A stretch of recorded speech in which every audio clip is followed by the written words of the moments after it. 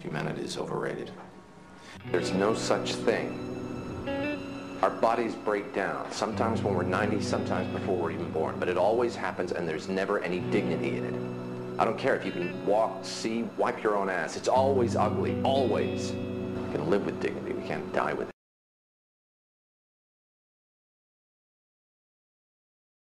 Dignity means, I guess, it can mean a whole lot of different things, but, you know, being able to have, I wouldn't necessarily say self-respect, but just feeling good about where you are in life and what you're able to do, you know, your freedoms, your ability to be comfortable. What was his name? Roger Dangerfield. He was a comedian, and he used to always say, I just want respect, I just want respect. Dignity and respect kind of hand in hand. Valid, dignified, respected and meaningful and valid and purposeful. Doing things with the best of intentions, you know, just making decisions that you know are not only in your own best interest, but the best interest of everyone else around you.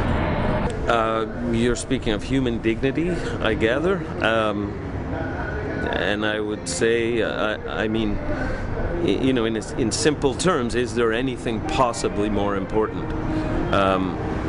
Something that should be granted almost without question.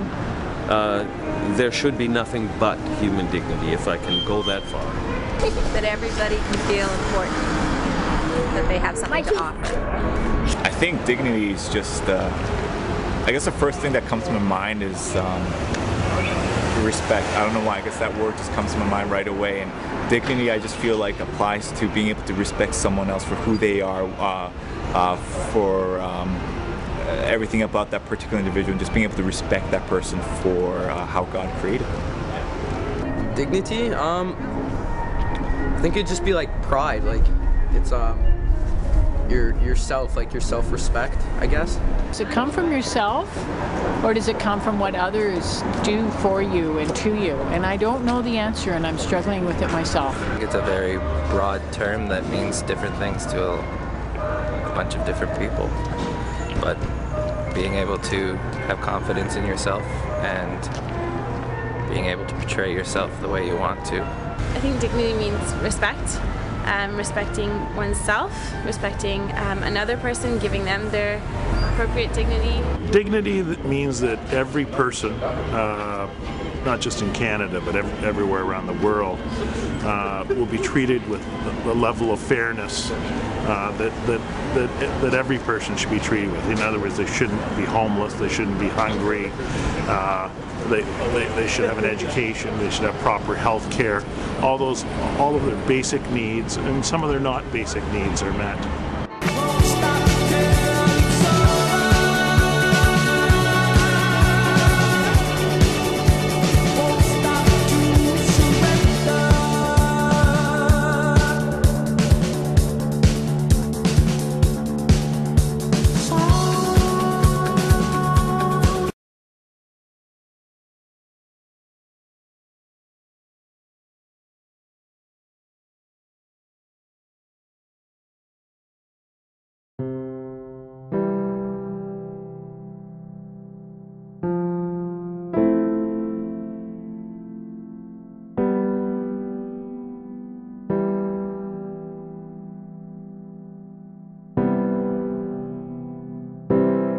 Death is a part of life.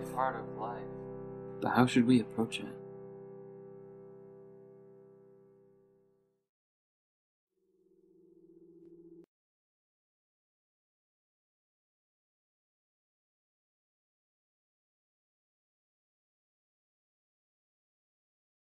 Those who care for them. People die of all kinds of illnesses, and most palliative care teams are very open to caring for people with any incurable disease. So we're interested in how physically a patient might feel, and I guess that's the issues around pain and those problems. And we're interested in those emotional symptoms, the fear, the anxiety. My husband died a few months ago of pancreatic cancer, and I am astonished to realize that I have not made a living will at this point. I had told them when I came in what was to be done and not done, and her doctor had told them. When her doctor came at 6 o'clock and she was still alive, he was furious. And I spent 9 hours with him gasping for air, fighting for a morphine drip. It's a failure. We failed. You did fail. We failed. Crowds marched in the streets around Ground Zero to celebrate the killing of Osama bin Laden. Among them, Army Captain Patrick Dowdell, just back from Afghanistan. I'm proud of the guys that were willing to go out there and take care of business. It didn't take long for news to spread after President Obama's statement late last night. Let me say to the families who lost loved ones on 9/11 that we have never forgotten your loss. USA! USA! Times Square looked more like a party as hundreds took part in the celebration. It's a great hour for USA, great day for USA. In Philadelphia, instead of the game, baseball fans were glued to their phones. While some broke out in chants of USA, USA. New York City Mayor Michael Bloomberg called the killing of bin Laden a critically important victory, and nowhere was that victory felt more than here at Ground Zero, where nearly 3,000 people were killed in the attacks. Now that he's finally dead, it feels good. Michael Carroll lost his father, a firefighter, on 9/11. He says bin Laden's death won't ease his pain, but it does bring some closure. To feel excited about somebody's death is a weird feeling, but when it comes to him, it's all right. For many Americans, this is a day they waited for nearly a decade. A moment some thought would never come. I just want to die with a little dignity. There's no such thing.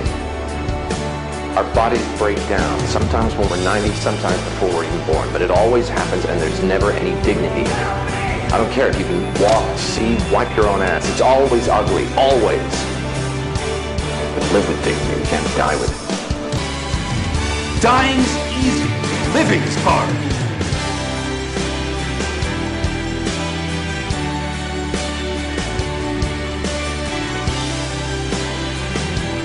I want to be in pain, I don't want to be miserable.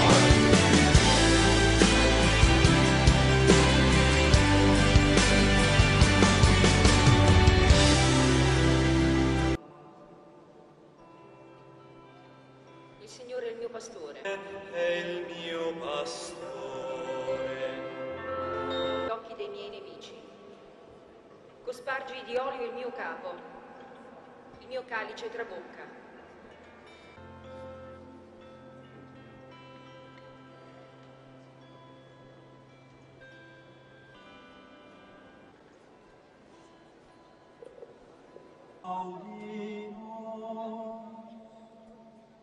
Jesus.